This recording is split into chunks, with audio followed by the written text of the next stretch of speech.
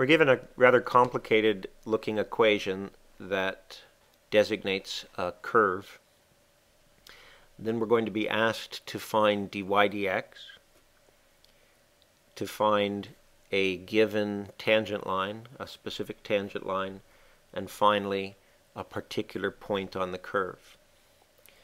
So we first recognize that the equation is complex enough that it's going to be difficult, if not impossible, to separate out y. And therefore we're going to need to use implicit differentiation. And then when we find the tangent lines and the points on the curve, we're going to be given constraints that will simplify the equations we have. And that's our general approach to solving these problems. So part A, we're going to use, as I said, implicit differentiation to get dy dx. So let's go ahead and get started with that. We've got 6y squared dy dx. Now we'll have to use the product rule on this one. So I'm going to pull out the 6. And then I get the derivative of the first, 2x y, plus the derivative of the second, dy dx, x squared. Now I have minus 24x plus 6 dy dx equals 0. These are complex enough, it is worth going back and double checking to make sure that you handle each term properly before you go on. What's nice here is that we have a 6 that can be factored out of every term in the equation. If we take a 6 out of everything, this becomes a 4. And so our equation is a little bit more manageable. Now we're going to collect all the dy dx terms. So we have dy dx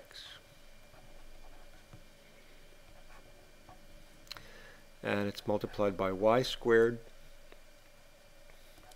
plus x squared plus 1. That handles the 3 dy dx terms.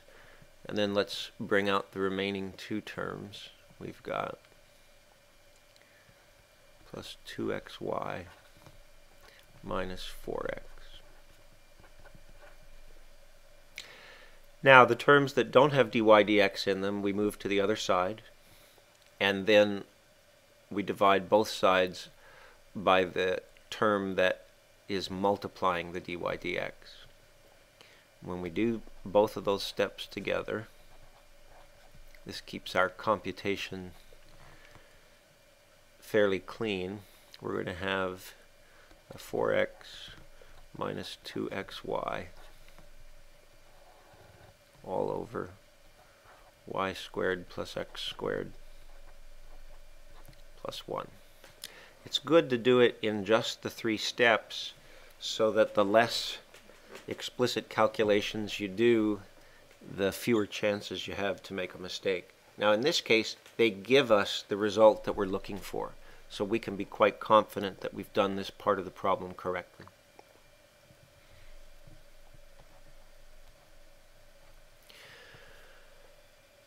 Part B asks for equations of horizontal tangent lines. Well, let's just recall that horizontal tangent line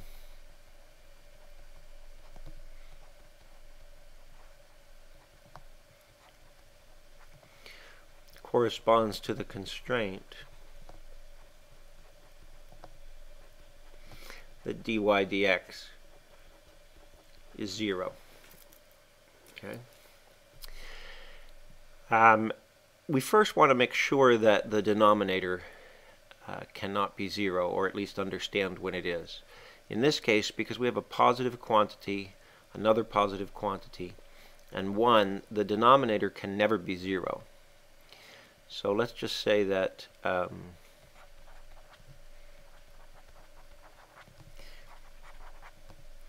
because the denominator can't be 0. Okay. dy dx equals 0 corresponds solely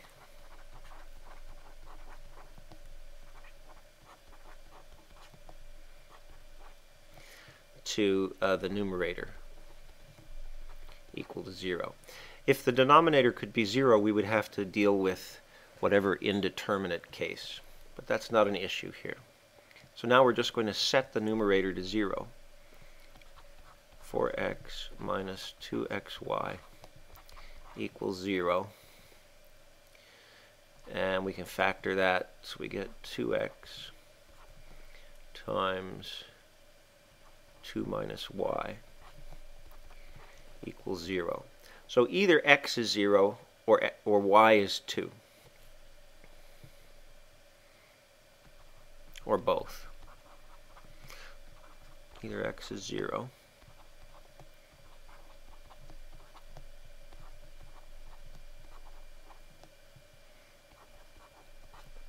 okay. Let's first look at the case when x is 0.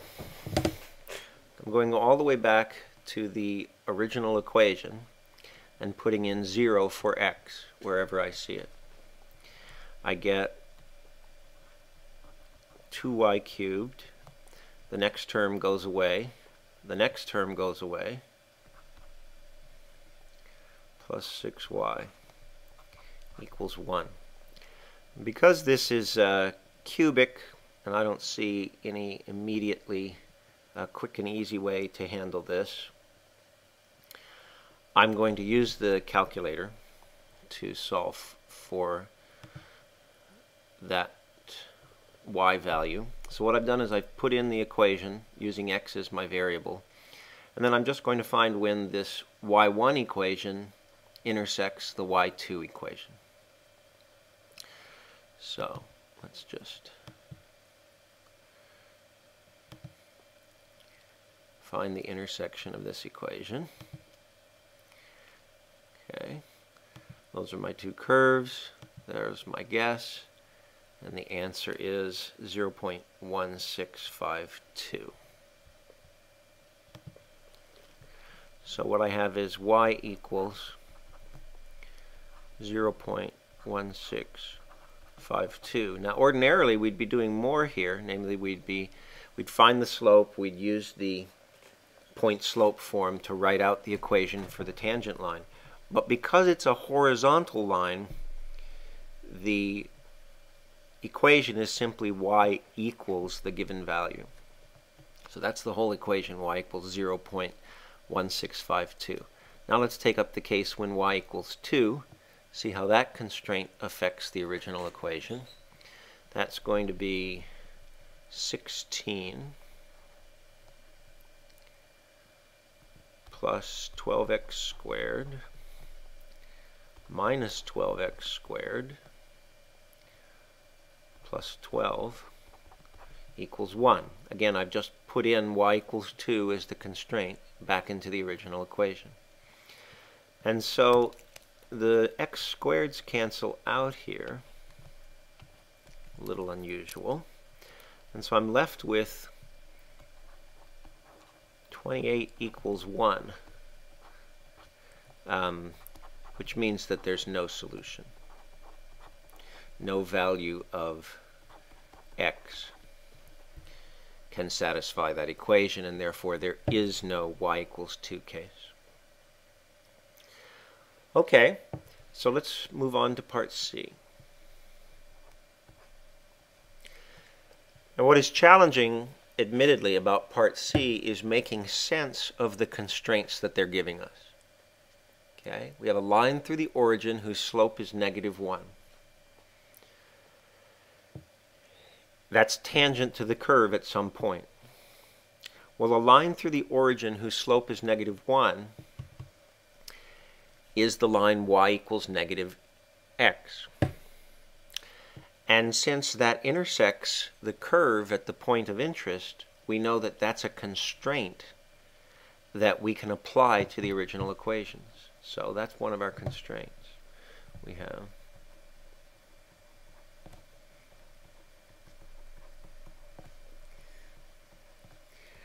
that y has to equal -x for any solution. But we have another constraint, and that is that the tangent line has a slope of -1. So we can also write that dy dx equals -1.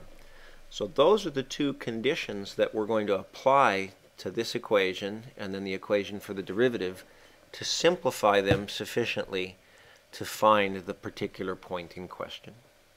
So let's go ahead and do that. I'm going to first rewrite dy dx.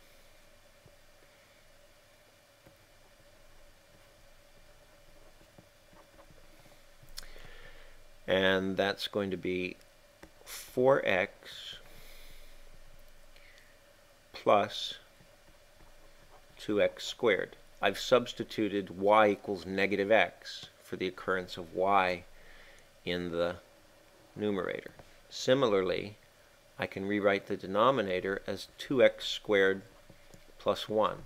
I've substituted again -x in for y here into the dy dx equation.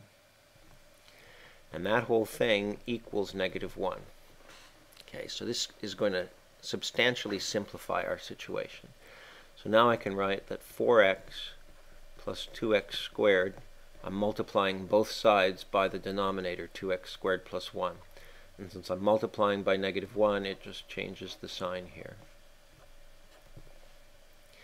Okay, well this is just a quadratic equation. I can solve this. Let's put all the terms together. I have 4x squared plus 4x plus 1 equals 0. Solving for x.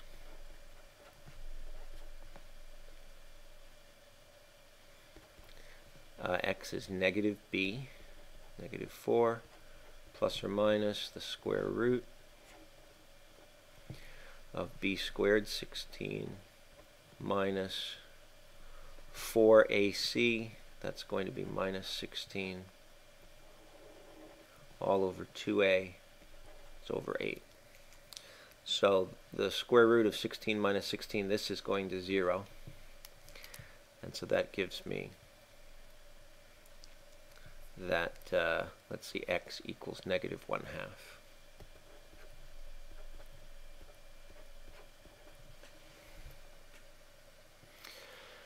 Now, how do we find y? Well, we take this x value, we plug it back into the original equation to solve for y. So we're going to get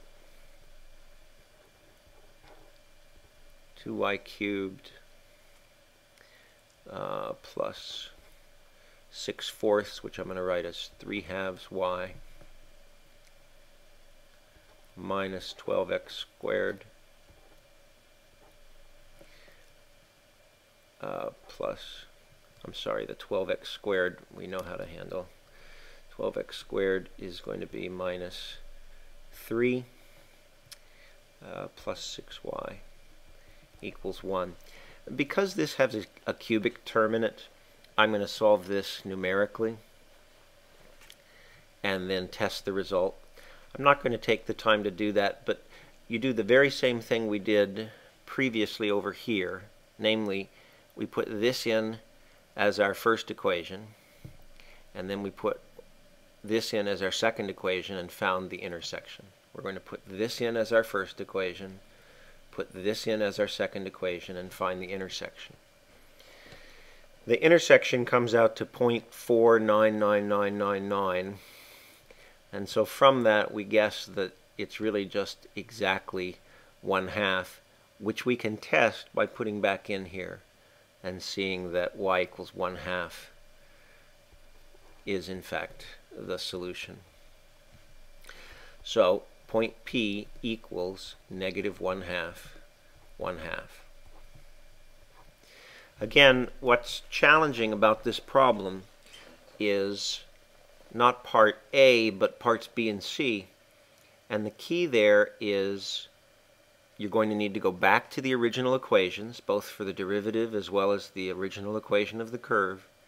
You're going to have to apply the constraints they give you to simplify those equations. those simplified equations either have a straightforward way of being solved numerically, or you can solve them by factoring or using the quadratic equation. And that's what yields our solutions.